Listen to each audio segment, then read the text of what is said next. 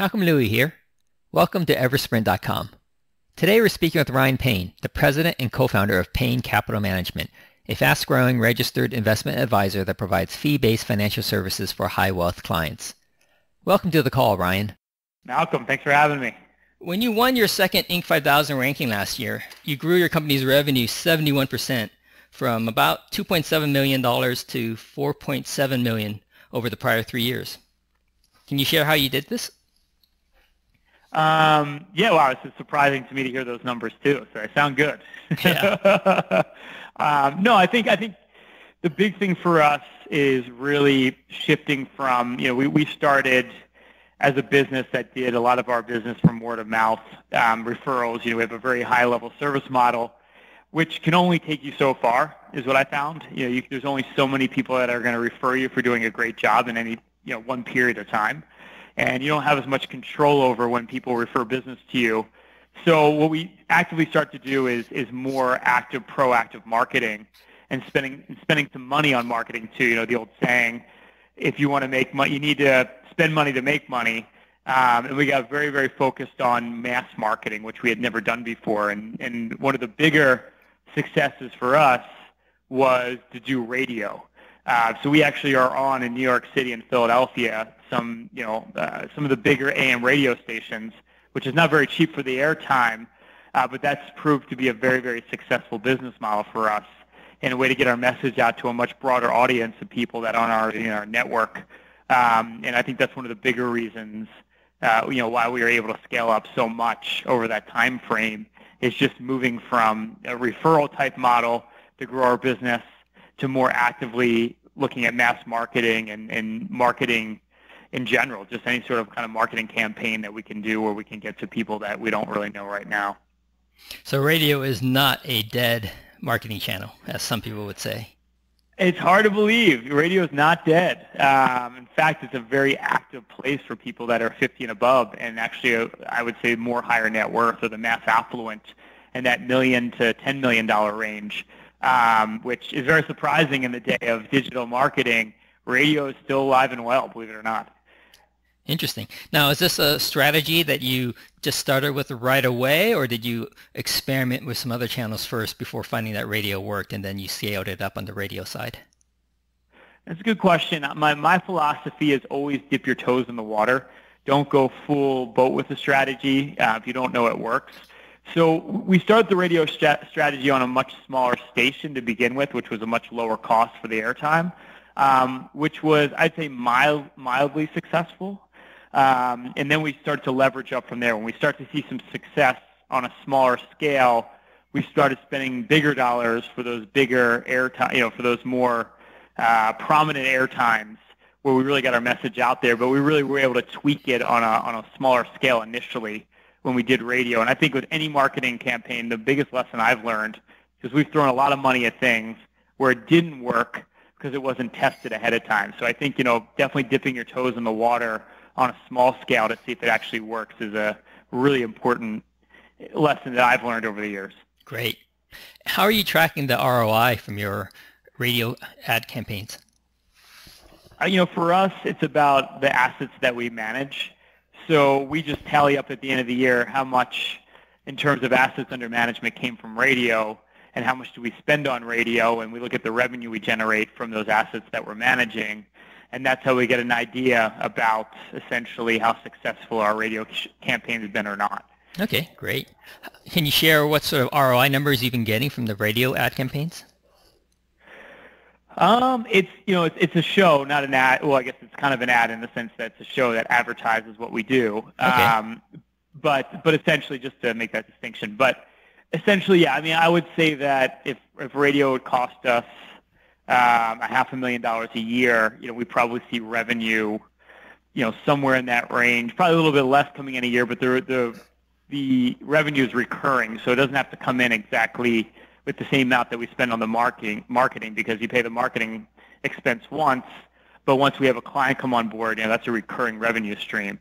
So I'd say it's not exactly on par with what we put out each year with the new revenue we're generating, but because the revenue is generated over, ideally many, many years, we look at that as a good return on investment, if that makes sense. Yeah, it totally makes sense. Sounds fantastic. I mean, given that your client retention rate, I imagine, is 90% plus, maybe even 95% plus. Yeah, I'd say 95% plus for the record. So yeah. We're very proud of that. Yeah, I mean, it's the lifetime value of a client versus the investment you made to acquire them is fantastic. A huge ROI. Yes, in our business it is. I mean, if you have a good relationship with your clients and you service them well, I say it's like having a garden that if you tend it, it's going to be very good to you. If you take the time on the service side to really take care of people, it's amazing that longevity you have with relationships, which is a cool part of our business. So when you say that you're spending roughly $500,000 a year for your radio show, and it's generating revenue of $500,000 a year, did that happen right at the very beginning, or did that $500,000 a year revenue build up over time? No, right. It definitely didn't happen in the beginning. It certainly didn't. In the beginning, I think the thing with anything marketing related, and you can probably attest to this, it always takes longer than you think. It's like, I remember thinking I had this great idea with doing the radio, obviously be on the radio, and people are just going to come in droves. It doesn't really work that way. I think you have to be even willing to lose money for a year or two if you're starting to see some traction, where it actually is starting to work. Mm-hmm. But, I always go with the mindset, however long you think it's going to take and how successful it's going to be, times it by 2. Right. Now, you didn't start off spending $500,000 a year of the radio show. You started on a much smaller scale, and then you scaled it up. That's right. Yeah. So initially, going with a less prominent time, with maybe a lower, a station that's not as popular per se. Our costs were a lot lower, but it wasn't as successful either. But at least we saw some success that gave us the confidence to say, hey, you know what? Because there's also economies of scale. For incrementally more money. You can get on a better time, but when you look at the cost per lead or however you want to look at it, it's much less per lead when you're on a better station paying more money, but essentially you have to have that more money to pay so you can get to those better times and get to a better ROI. So initially you paid less, but the quality was less, and probably per lead it was less, if that makes sense, in terms of what you were getting. So how are you tracking the leads that are generated from the show? You're making offers to visit your website, special link, and having them sign up at that point, and then it's coming from the radio show, or do you have other ways of doing it? We just offer a complimentary financial review. So each week we allot X amount of reviews that we'll do at no cost if you call in. Okay. So that's essentially how people get to know about us. We also will give them the opportunity to download a video series, something that's maybe a lower ask, to get to know who the firm is and get comfortable with us. But essentially, it's through our offer for doing a no-cost financial review up front is the way that people essentially come in the door and get to know who we are and what we can do for them. Okay. And when you do talk to them, that's when you ask them how they found you, how they heard of you? You'll say, I heard this through the radio show, or do you have a special phone number that people are calling that's only used on the radio show, or special links on your website that's also tied to your radio show?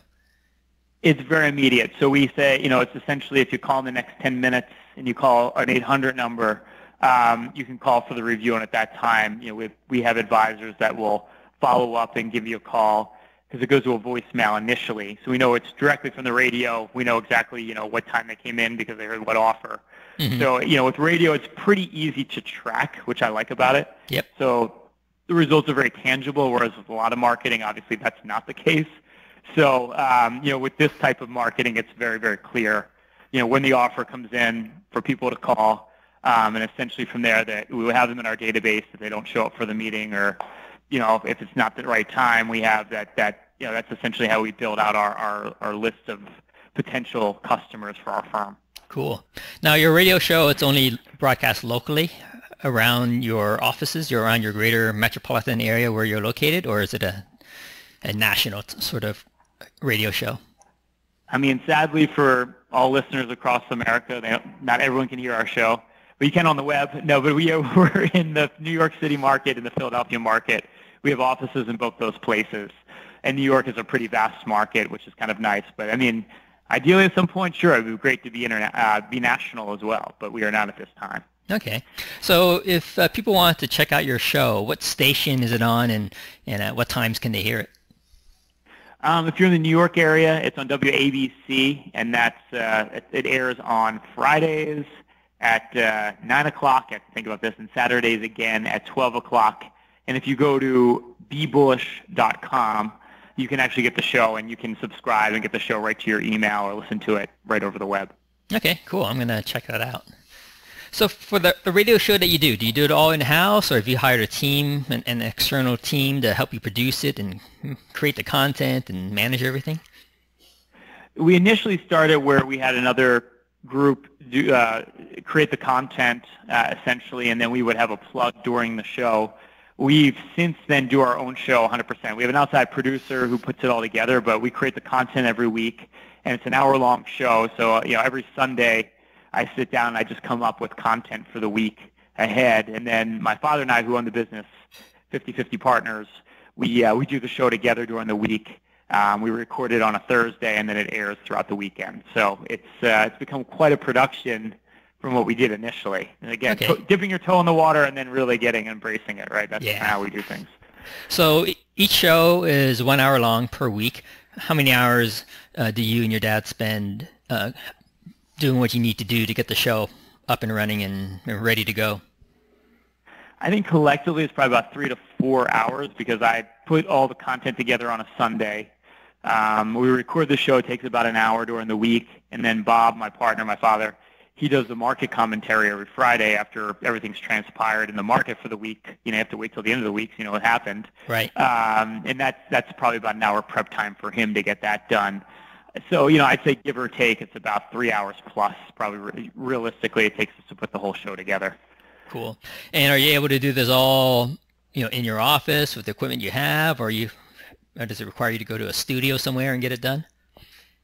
Yeah, so we do it virtually. We're not in the same location, so I have equipment here in the office, and then Bob does it from, he's in New Jersey in the summertime, Florida in the wintertime, so he does it out of his home office. So we essentially get linked up online, and we do the show virtually together, if that makes sense. Yep. But all the equipment we do, it's basically in-house. We have everything set up right here, which is great. Yeah, it's fantastic how technology allows people to do that now. It's just a huge time saver not having to travel to a studio, and a huge money saver not having to rent a studio. Yeah, it's awesome. I mean, that's using technology to your advantage for sure. Yeah. Can you share a little bit about your conversion process? You have people who listen to your show, they hear the offer to get a free consultation, free analysis of their current situation. They call the number, they schedule a call. So 2 questions. What happens? How do you follow up with people who don't show up at the scheduled time? And how do you follow up with the people who after they go through your process and they decide that now is not the right time to move forward with the plan you might create for them? What's your follow-up process for both of those people? It's a great question. So basically, if someone calls in, they want a review, we put them right in our database. They're put on the calendar if they have to cancel or they don't show up. We send them a really nasty email. No, I'm just kidding. That joke. No, we try to follow up and get them on the calendar. We have the advisor, whoever booked the meeting, does their thorough follow-up over a couple of weeks. But if they just fall off the face of the earth, they're just on our email campaign from there, where essentially they get, we have our market commentary comes out each week. We do a lot of videos. We call them Money Minutes each week, where we just give helpful financial tips. And then essentially if they do come into the office, it's really a 2-meeting process where during the first meeting, it's really discovery. We learn a little bit about them, what they're trying to do. I mean, our whole process is goal-oriented. So it's really trying to help people get from point A to point B. So really trying to understand what they're trying to do. And then what we'll do a full analysis of their portfolio. We'll look at all the fees they're paying, what risks they have in their portfolio, what kind of income it generates. And then they'll come back in and we'll walk them through a whole plan we'll put together based on what their goals are. And then we'll analyze their portfolio to say, hey, either you're doing everything right, or here are the tweaks we would recommend that you make to get better on track to get to your goals. And then people from there can decide if, hey, this is what I want to do, this is what I was looking for or not. So it's a no obligation review, but I think it's very powerful. And one of the successes of our firm, too, is just that we do everything from a really planning intensive approach. 2 of my advisors are certified financial planners. We are a fiduciary. So we do a lot of things on the planning side that I think really differentiate what we do versus just your typical brokerage firm per se. Right. Now, your radio show and the process you outlined is that's more geared toward your potential individual high net worth clients. For your corporate clients, you have a different process? Well, I guess I would define the differences. I mean, we really work with individuals, helping them get to their goals. Okay. But we also, on the corporate side per se, I think is we do a lot of retirement plans for businesses. We found, especially if we're working with business owners, there's a lot of ways that you can customize the plan for you to save more money pre-tax than a traditional 401k plan. Also, just pricing them out. A lot of retirement plans are extremely expensive, and there's a lot of hidden costs in these plans.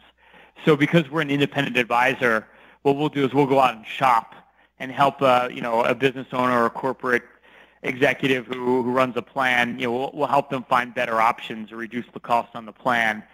Because that's one of the big things that I find is a lot of these plans have been in place for a long time, and a lot of times they're run through insurance companies and things like that, and they have a lot of hidden costs in there. So reducing costs on plans has been a really important part of our business the last couple of years as well. Okay. So when you grew your business 70% over the span of 3 years, would you say it was primarily driven by the radio show that did it for you, or is it also by the follow-up systems that you put in place, or was it perhaps how you've adjusted and fine-tuned your services as you had described to me just now to better meet what people were looking for? It's a good question. I think it's a combination of all three, but I definitely think, I think we already had great processes in place. We've really been fine-tuning those year after year, which is great too. But I do think the game changer is still the marketing. I go back to doing things like radio. There's some other things that we do digitally that I've been working to. We're on a couple different platforms as a recommended advisor. But I think just proactively going out and mass marketing as opposed to just warm marketing through people that like our services and continue to use us and refer us is the reason why our revenue jumped at such an astronomical level. Right. What other platforms, marketing channels did you try before you landed on radio that just didn't work out? Man, the list is too long to think about. We've tried a lot of different things. I mean, we hired a social media firm for a large sum of money to help with our web presence, which we saw zero return of investment from. What else did we try that was not successful? Yeah, different services that promise that they would deliver leads to you for X amount of dollars a month. Just different little. I'm always willing to try something, which is probably good and bad. Sometimes it's like we got to bring the marketing budget down a little bit. Yeah. And radio hasn't worked everywhere. It's been more successful in some markets and not as successful in other markets. So finding the right time, finding the right market for it too has been critical also. So that we definitely had to fine tune that as well. But I'd say the online strategies are trickier for sure. Okay. The traditional strategies have worked better for us than the ones that are maybe more, I would say, new media per se. Yep. Have you tried Facebook? Because I'm on Facebook and I see the Fisher Investments hitting me up with their posts and their ads on a regular basis. So, I took a look at them. They're spending tens of thousands of dollars every month on pay-per-click ads. So I assume that it's working for them. Is that something you looked into yourself? Facebook ads? I don't know. Pay-per-click ads. Yeah. We have tried it, and we use a lot of the same methods. In fact, I think Fisher stole one of our newest ideas, but that's another story altogether. They basically took the same name and everything, but I don't know if that's been that successful for them as well. I mean, he's a mass marketer. He's probably the 100-pound gorilla in our space. I mean, He's really successful, but he does television. They market through a lot of different channels, so I'm not sure if their ROI on digital has been great or not because they market through so many different channels, and they have the money for it. But that's because they're great marketers. I mean, Fisher's the perfect example of someone who I would say, from a service product side of things, I don't think they're the greatest, which, I don't think they're not doing the intensive kind of financial planning that we're probably doing, but their marketing is just so much better and they've been around a lot longer too, that they're so much bigger. And I would attest that to just, he is a great marketer. And I don't know necessarily though if it's the digital marketing is where their success is. Right. Yeah, they do that. They do have their fingers in a lot of different pots there, and also what they have, right? Because they're so big, at a multi-billion dollars worth of AUM, right? They have the cash flow to support doing marketing across many different channels simultaneously. That's right. Yeah, and then believe me, I think about that all the time. As every time we grow, I'm allotting more money to marketing, which because it's exciting and I really like that part of the business. But it is hard because it's like you gotta make sure you have your profit margins as well. So it's always a arm wrestling contest because I think once you really get into the marketing side and you see some success with it, you're always thinking about what else can you do from a marketing side. And of course, your budget is never in line with what you'd like to do. Yeah. So, Yeah. yeah. What other marketing ideas look promising to you that you're keen on testing out? That's a good question. So, well, we do a lot of TV, which has been I think that's starting to pay some dividends as well. We're on CNBC, Fox, Business News, and places like that. And I think just as a credibility for our firm, that's been a big deal because we're probably myself or one of my other advisors is on TV now like once a week. So I think from the Payne Capital branding standpoint, that's been a great avenue to get our name out there and give us credibility. So I want to keep expanding that. I think that's a really exciting place to be. And I mean, we really have a lot of hope for the digital side. We just haven't been that successful yet. I mean, again, I mentioned we do these videos every week, which I think are actually becoming really good. We do them very high end with just different tips. We do a lot of tutorials and things for people on how to build a budget. So I'm excited about the web. I just don't feel like that we've mastered capturing the market on the web, and I don't think a lot of financial advisors have. I don't know how successful. I'm sure somebody out there is killing it, but I haven't found that magic formula yet for the web. Right. Yeah, I've spoken to a number of registered investment advisors, right, from my former background in the investment banking side. And for them, marketing was always a challenge because they're always fearful of maybe going a little bit too far in the marketing and having the various regulatory bodies come down on them. How are you juggling that? I think we're just careful in what we say. I don't think we offer anything, from a marketing perspective that gets too into detail because I think that's where you can get into trouble, right? When you start talking about real returns and things like that. So I think if you keep your message broad and you're giving people practical tips, you're never really crossing that line. And I think also just inherently people that are in my business are terrible marketers and they don't like to market. So They might just use me as an excuse. I mean, I think we've been able to exploit things like radio so well. It's because just people in our space don't market. So just the fact we're doing something is about like 10,000 feet above what most people are doing because they just they're not necessarily they're not marketing minded, which I think is a big mistake. Right. Now, I take it that capacity, the people you have on board can handle more business. Because some of the registered investment advisors I spoke with said they just can't even handle more business. They're like referring people to their competitor down the street, literally, because they just can't take on more people. Have you had that problem, and how did you solve it? Once the business really started to grow rapidly, again, with things like radio and other things that we've been doing, just that you saw our revenue expanded so much, I just came to a point where I realized that, I'm probably more of an entrepreneur, business owner than a financial advisor per se. So I still do the financial advising to some extent, but I have a whole team of financial advisors that we have here at Payne Capital, and we train them right in-house. Most come right through our internship program. So, they do business the way that we want to do business because we have a real belief about how we run things. And that's worked out really, really well. So at this point now, we just have a team of advisors, and that keeps growing as the business grows.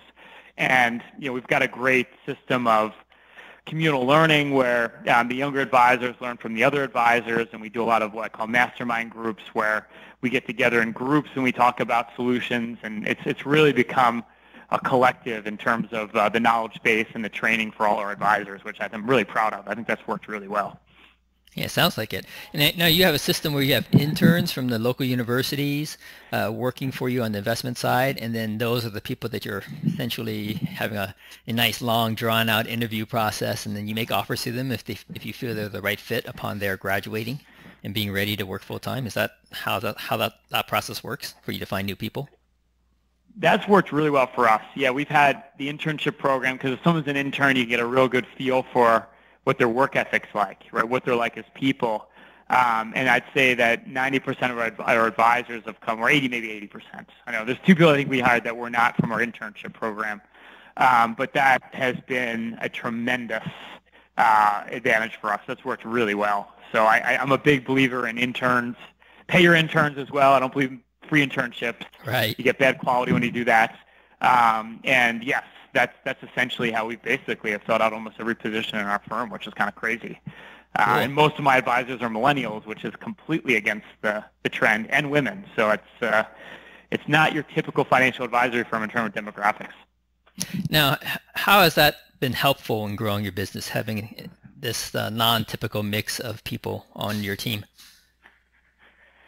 I think it's been really advantageous because, well, 2 things. Number one, there's going to be a real shortage of financial advisors. There's many years where firms just weren't hiring, so you have an aging industry in general. So you have a lot of people that are going to be retiring in this business over the next couple of years. So from a longevity standpoint, I think it's a huge advantage. And I just think that young people are very good at picking things up quickly, especially with technology and everything else you need to have at your fingertips today.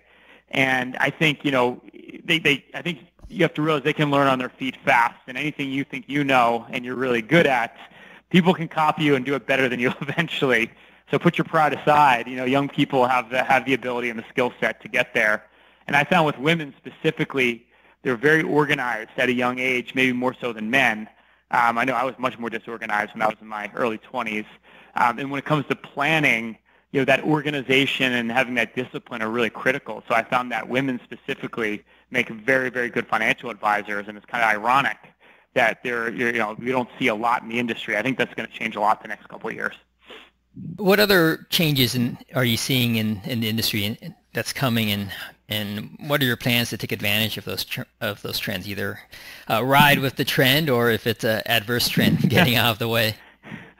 That's right. You want to ride the right trends, right? Yeah. The big one that I see, and I think I'm excited about, is millennials. I see are starting to get very excited about investing. Millennials have saved a lot of money the last couple of years. They're starting families now. They're starting to get interested in financial security, and it's just grassroots. We're getting a lot of millennials coming to the office asking for advice. A lot like their parents did 20 years ago, when the baby boomers were really starting the family formation and things like that. So it's just cool to see a new generation embracing investing, because I think for a little while there, after 2008, when we had the market meltdown and things like that, I think there was a shying away from Wall Street and investing in stocks and bonds and more traditional investments. And I kind of see that coming back. It became unpopular, now it's becoming popular again, and I think it's cool to see a whole generation now embracing the markets. And it's a great place to create wealth, and it's nice to see the young generation now taking part of it.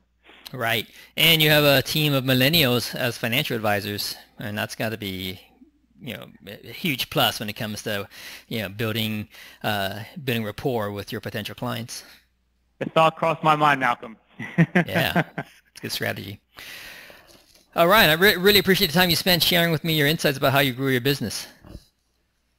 My pleasure. Thanks for having me on the show. No problem. For those individuals who would like to work with you and your firm, what's the best way for them to contact you? Should they visit you at your website, PayneCM.com, spelled P like Peter, AYNECM.com? Is that the best way to reach your team? Perfect. Yep. Go right to the website there. You can get plenty of information about our firm right there off the website. That's a great way to get connected with us. All right. Awesome. Again, great talking to you. I really enjoyed our conversation. Thanks, Malcolm. Real pleasure. We've been speaking with Ryan Payne, the president and co-founder of Payne Capital Management, about his company's rapid growth. For interviews with other fast-growing companies, or to learn how we can increase your firm's high-ticket sales through automation, visit eversprint.com.